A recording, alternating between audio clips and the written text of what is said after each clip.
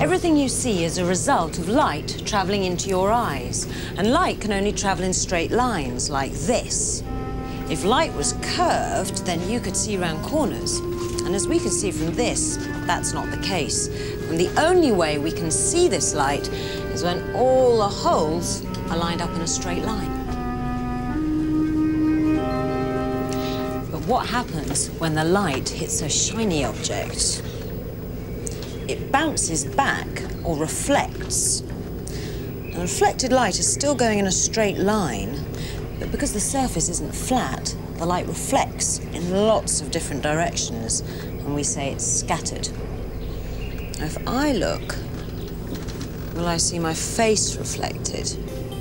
The light rays from my reflection are being reflected in lots of different directions, and from where I'm looking, only some of those light rays are reflected back into my eye, so I can only see bits of my face. You can see this happening when I use this flexible mirror.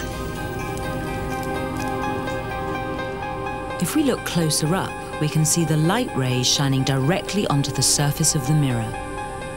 When I use this prong to bend the mirror's surface, the light rays bounce off the mirror's surface at different angles, giving a distorted image.